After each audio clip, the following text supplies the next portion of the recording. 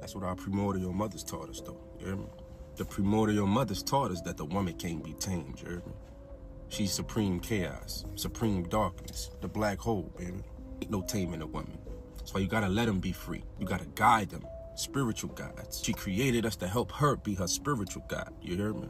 Knowledge, information, wisdom, understanding, giving back the powers of which she had once lost before by giving birth by way of menstrual blood. You heard me? It's your duty, baby. You gotta serve. I know y'all don't like to hear that, because you think everybody was meant to be put out here to serve you. No, baby. You was born to serve the woman and the family and the children. You ain't nothing but a servant, brother. You ain't nothing but a warrior, a builder, the architect. Your role is very prevalent in patriarchal society, but in the matriarchal society, it's a big difference, yeah. You heard me? It's a big difference. You just don't want to be understanding. It ain't meant for you to understand, baby. That's why you ain't figured it out yet. You ain't gonna never tame that woman, boy. The divine principle, Shekinah, the return of Shekinah.